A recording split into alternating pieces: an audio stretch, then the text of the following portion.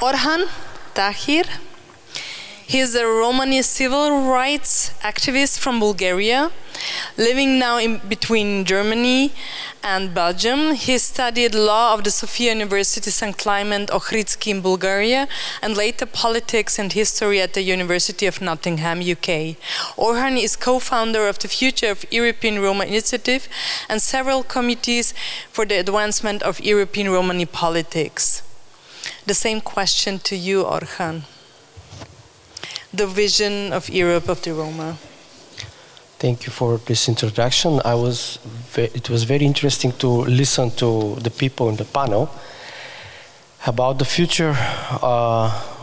Your question was about our vision for the future of Europe. Visions of Roma for yes. Europe, yeah. But I think before having a vision about Europe, we need to create vision about ourselves in Europe, about our own future in Europe. And I'm very concerned with this question over the last years. What will be our future as Roma people in Europe tomorrow? And Simonida, look at this panel. You yourself, you are from former Yugoslavia, right? From which country? Serbia. Serbia. You are also from former Macedonia. We have two people from Spain and we have two people from Bulgaria. What is interesting here is that all of us, we live in Western Europe. You don't have anybody in this panel who currently is living in Eastern Europe. You have people from Eastern Europe, but they are no more in Eastern Europe. About the future of Roma, the first thing that will happen in our movement, I think, due to the migration, demographic, and other processes, is the shift of the gravity, the shift of the Roma movement from east to the west. Just because hundreds of thousands of Roma physically moved from east to the west. So Roma movement itself, in the future, and this is the first thing I want to tell you, in my opinion, will be focused, will be based somewhere in the Western Europe in the next 20, 50 years, let's say. This is the first thing. The second thing, the question about education of children and young people. You were speaking about education, the need of education and the barriers for the children. Vicente mentioned that we have a very high percentage of young people. We are leading maybe in Europe by percentage, by share of young people in our population. Now the question is for me in the future is not the education of Roma or the children itself, because we already have too many educated people. The question in the next 20, 30, 50 years will be, where will these educated Roma people work? Where will these educated people go? This will be a huge question for the future, because even in these Eastern European countries, where practically in Bulgaria, in Romania, now you have schools where you have only Roma children, because there is no other children there. Towns, villages, cities where 90% of the children are Roma. There are no other children. And these children tomorrow will be at the labor market. Let's say many of them will get good education. Even now we have a lot of people with good education. But the question is what they are going to work.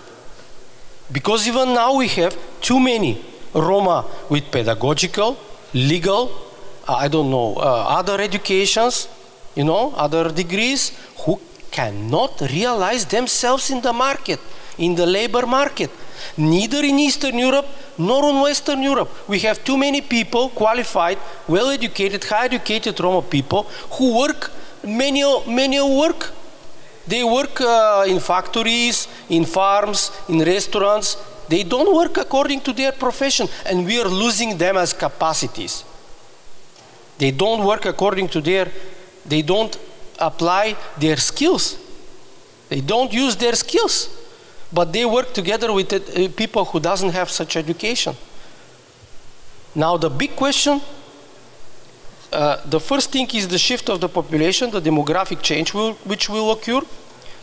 And the second is the future of the young Roma, the professional realization of the educated Roma. Because in the next 20 years, in the next 50 years, we will have huge percentage of well-educated Roma. Just because during the last 30 years, it was invested a lot in the education of Roma.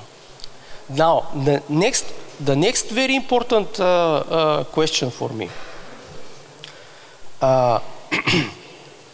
I think that in 20, 30 years, the question of integration or inclusion of Roma will completely drop out from the political agendas, from the political programs, from the governmental programs, just because you will have far-right governments almost everywhere in Europe. Now you have Meloni in Italy. It's a question of time to have Le Pen in France. And believe me, Meloni and Le Pen will be moderate in comparison to those who will come in the future, who will be much more radical in their demands regarding migrants, regarding minorities, regarding social issues, and so on. So in the future, the very concept of integration of Roma will completely drop out. It will be abandoned. It will be left in the past. Nobody will speak about integration or inclusion of Roma. Even now, if you go to Eastern Europe, you will see in the political programs of the political parties, they now avoid including any word about integration or inclusion of Roma, because they know that their voters get angry. And they don't want to lose voters. So, what will happen, in my opinion, if we remain in the same passive position? Because we as a society, as people, we are extremely passive. We don't come up with solutions, with proposals, with ideas about our own future, how we imagine our future in Europe. There is no such debate. And I hope that this Congress could be the beginning of such public debate among Roma across Europe and also in America and in the other parts of the world. And why not in India? Because we have here also representatives of the nomadic so-called communities in India. The question, if we don't think about ourselves, if we don't think, what will happen in 20, 30 years? I will tell you. It will be the far-right politicians and governments in all these countries who will decide to remove Roma, to deport Roma somewhere, even to create some kind of artificial state for Roma where they can deport Roma maybe. Because this is something that they didn't do until now. They did everything else. Assimilation, taking the children from the families, extermination, sending us to concentration camps. Everything else was implemented. The only thing they didn't do is to create an artificial country, or I don't know, something like a mega ghetto, let's say, where to send the Roma and to provide with them with some basic means, basic money, like elementary conditions to survive there and to work and to produce something like in labor camps something. And this is a possible scenario for the future of Roma. So if Roma intelligentsia want to do something about this, I think that we are the people who should in advance think preventatively, make prevention. We think about our own future and what we do, and in such case. We shouldn't, and I want to repeat this and to tell this to all of you. We must not wait for the national governments, for the donors, for the international organizations to offer, to propose solution of our problems, or to send us somewhere or to do something for us. I will give you 2 examples. United Kingdom made contract with Rwanda to send illegal immigrants to Rwanda, which is in Africa. So why not tomorrow they make contract with some country in Africa or in Asia to send them to deport Roma? Think about United Nations during the war in Kosovo and Yugoslavia, what they did. They created camps for Roma on poisoned land in Kosovska Mitrovica, where it was former lead mines, yeah? What was the solution of the United Nations? They were not far right. This was the United Nations. They sent Roma on such dangerous places. So we should not wait for, this is my recommendation, we should not wait for any solutions coming from governments or international organizations or so on, but we should prepare ourselves in order to not end up in the same situation like Yugoslav Roma end up during the civil war there or Ukrainian Roma. This is the worst possible scenario where bombs starting falling on your head and then you think, oh, where I'm going now, what I'm doing now. No, you are fucked up. If you are not prepared for this moment, you mean that you lost your time. You lost your house, you lost your relatives, you lost everything, and you go somewhere else on another continent, on another, where you go next.